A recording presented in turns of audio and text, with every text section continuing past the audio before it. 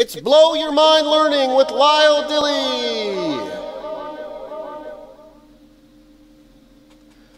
We're going to take a moment to build a flower in Adobe Flash. Actually create a keyframe animation in this amazing tutorial.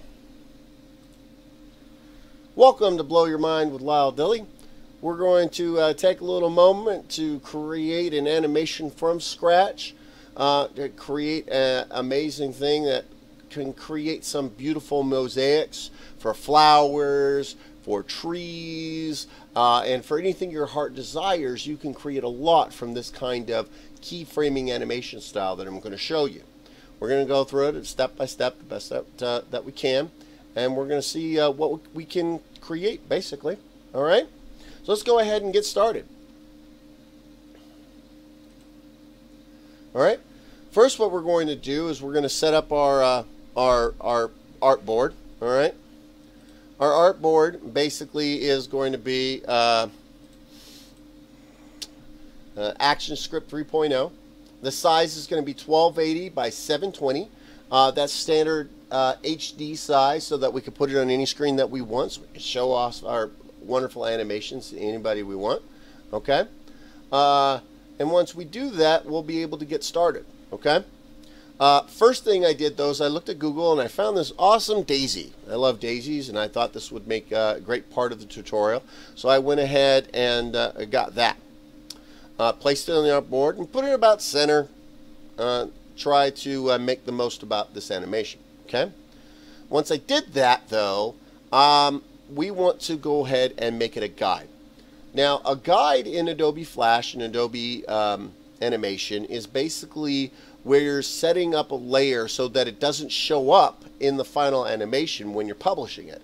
A lot of times, you know, even if you hide a layer, it's going to show up. But if you make it a guide, it won't show up, which is a great tip when you're doing Adobe Flash designs. So what we're going to do here is I'm going to right-click it and go to Properties. All right? And it's going to show me the properties of that layer. When you click on it, it's probably going to say Normal. All right? Well, what we want to do is we want to create it as a guide. Okay? One small note is I could even make it transparent, where you could see through it, see behind it, see in front of it, which is a great thing for each layer to do. But here, we're just going to make it visible. It's not necessary for this particular thing. Then I'm going to lock it, because we don't want to touch it after we're done. All right? So I've locked. Shows down here that I've locked it. And we could go ahead and move forward, which is cool, right? Once we have locked the flower, we could go ahead and create the animation. What we're going to do is kind of a building block style animation using keyframes. A keyframe is a separate animation from one to the other, kind of like a flipbook. Every time I do a keyframe, I am creating a new part of it. Okay? Basically a new set of that flipbook, so to speak, so that it can move on through the animation. So what I want to do to begin with is I want to go ahead and make this background go across the entire animation. I want this animation to be about 10 seconds. Okay? Well, if you look down here, it says that we're about 24 frames per second.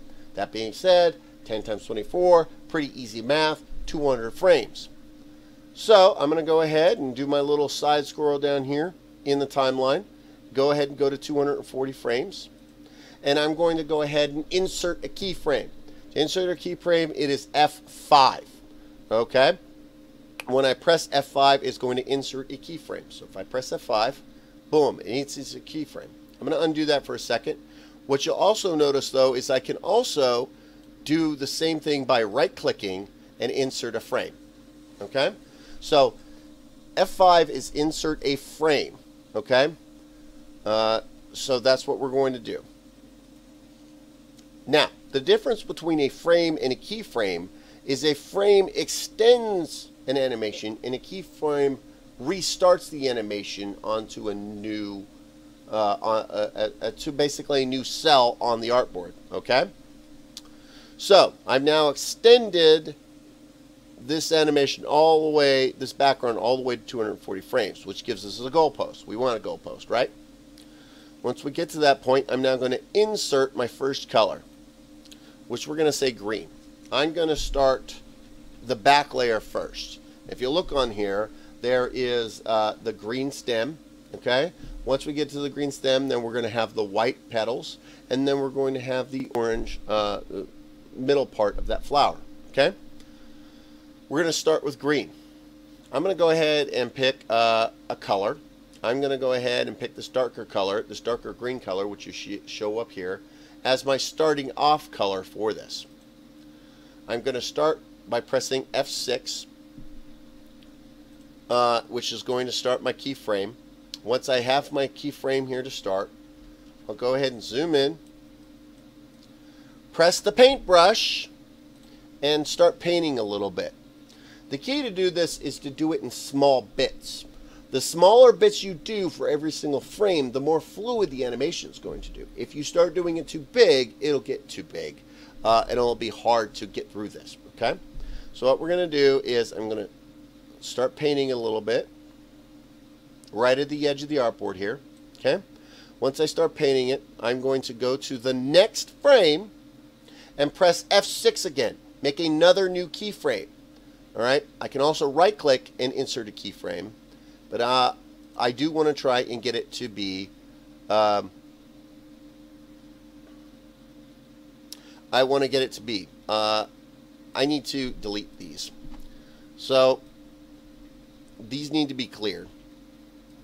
I can remove frames. Right click, remove frames. So if this happens to you, right click, remove frames. Look, it needs to be empty. This won't work unless it's empty. That's my fault. It's a great lesson in here to go ahead and remove frames, because watch what happens when I remove frames and it's empty. If I press F6 now, it actually copied from the previous frame into the next frame, which is the building block for this particular kind of animation style. So now that I'm in here, I can go ahead and add a little bit to it. I'm just going to add just a little bit. Okay? Then I'm going to go to the next one, press F6, build. Next one, press F6, build. Let's do one more. Go to the next one, press F6, build. Okay? It's a little bit tedious, but the final version of this animation will make for an amazing look. Okay? You notice if I scan through this, it's already starting to look like I'm building upon this area. Now, I'm going to skip this just a little bit. We're going to go start a little bit on this white. Once I get to a point where I want to start building the white, I'm going to insert another layer, which this will be the white layer. Okay? Usually for this white, because this isn't necessarily stark white, I'm going to use slightly off-white here, okay, as my fill color. Go back to the brush. It's going to be important, though, when I do this, is to lock the other layers. I don't want to touch the green anymore. Okay? So I'm going to go ahead and lock that layer. Once I lock that layer, now I can start building on this flower. What I like to do when I'm doing this kind of animation is start on the bottom. Once I start on the bottom, I'm going to work my way out.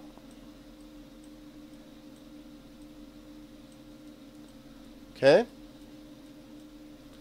We'll work my way out. You see that? Once I'm done with this, oh, look, it did the same thing. I'm going to go ahead and remove this. Remove all these frames because they're not going to work. Once I do that, boom, now I can do the same thing. Alright? I can press F6 and build upon these animations.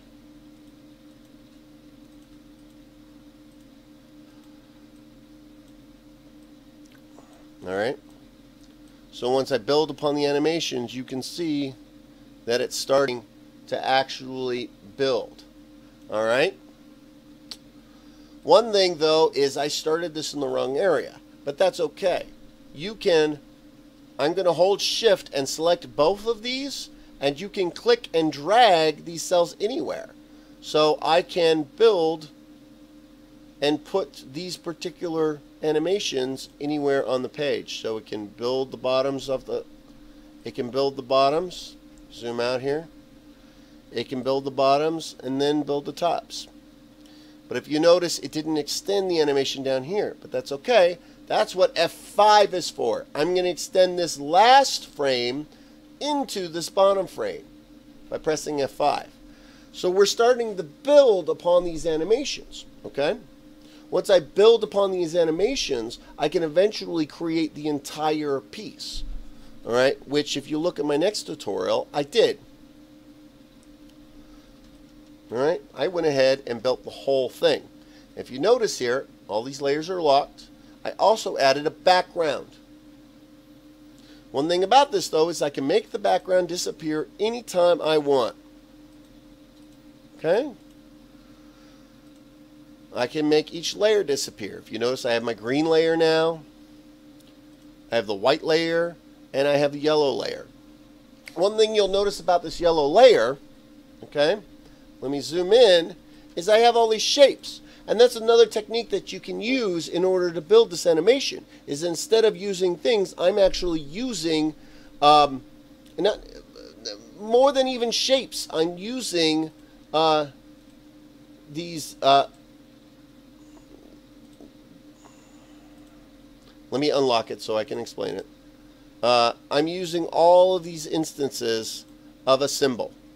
So these are all this symbol, okay? So, I did that so that I could have this amazing gradient on the circle. And that gradient can be all around here. So I used it. I literally just dragged it, copied and pasted it, and I even used Q to resize them however I needed it to be on the page. And I created this wonderful mosaic all around my Great Daisy. Okay? Now, one thing that you'll notice is that I built it, but I didn't build anything else. Well, that's because I'm going to go ahead and not just build this, but I'm going to do it backwards. Okay? Because I know at the end of the animation, I can build it backwards to forwards. You could do it either way. I'm choosing it to do it backwards. You can do it backwards and forwards depending on how you want to build this animation. I'm going to go ahead and do it backwards. Okay? Where I'm literally going to make it disappear frame by frame. Alright? So let me show you how that looks when it's done. Okay? So I have this built frame by frame. Okay? Going backwards. Look. So as soon as it gets the animation, you can see that it's disappearing in the center. Okay? That it is, that even that center part is disappearing. Right? And I even have the white disappearing.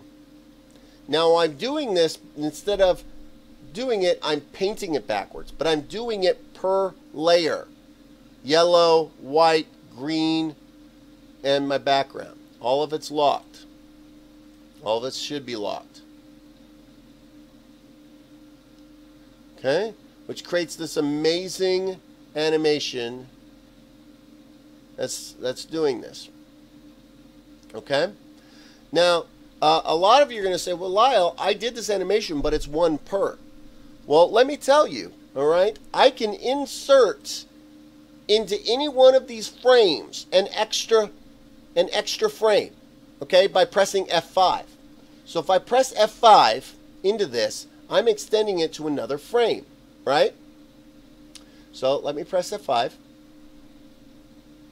And you notice that I inserted a new frame, all right, which is awesome. But now that I did that, I could go ahead and I'm going to undo that. But a lot of times you're going to want to insert a frame and push everything forward, okay? So if I do that, I'm going to select all of the frames I want to move forward and press F5, and it will insert and literally push the entire animation one frame to the right, which you're going to find very useful when you're creating these kind of animations. You can also do it by right-clicking and clicking remove the frames. We'll remove the frames, we'll remove all the frames to the left. If you want to delete a frame but not actually move anything, you're going to have to say clear a frame right here.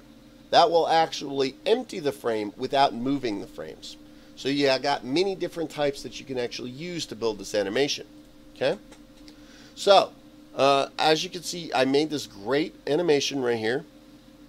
Building it, taking it away, making this great stuff. But remember, this tutorial is building it. And you said, Lyle, you're making it all go away, which is awesome, but that's not what you've set out to be. Aha! But Flash is deceptively amazing because it has a great feature where I can select all these frames. Go ahead and select them all. Start down here.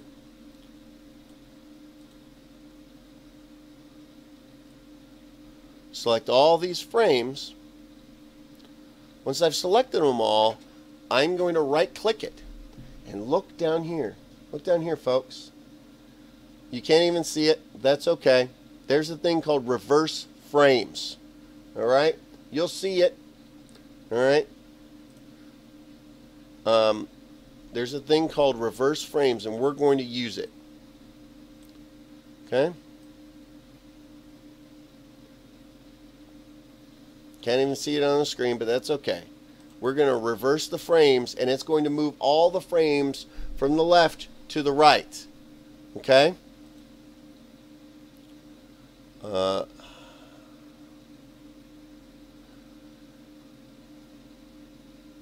Reverse frames.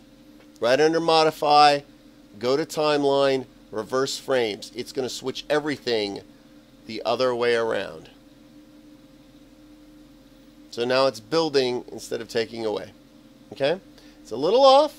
I may have to do it, but I did manage to fix this once I did this. So let me show you what it looks like when it's done. This is a finished animation. Building it. I'm going to zoom out here a little bit so we can see it a little better.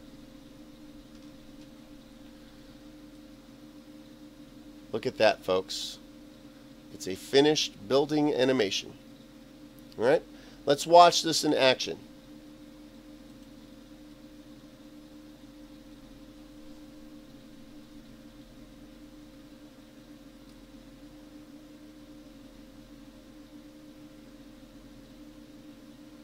Pretty amazing, right, folks? All right.